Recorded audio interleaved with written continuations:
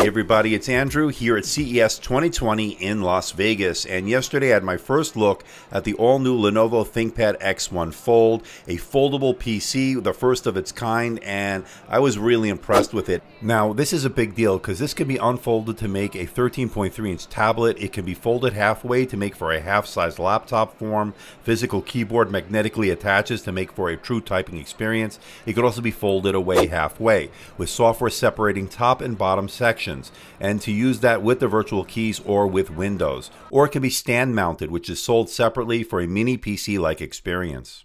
And it also has pen support, which uses the Wacom AES technology. I look forward to testing that out as well. It has an Intel Core processor with hybrid technology, 8GB of DDR4 RAM, up to 1TB of SSD storage, and packs a 50 watt-hour battery. It has a starting price of $24.99. It should be released in mid-2020. I will be getting a review unit to review, of course, and I will be getting more hands-on time with it later today in my private meeting with Lenovo. Stay tuned, more videos on the X1 Fold coming up.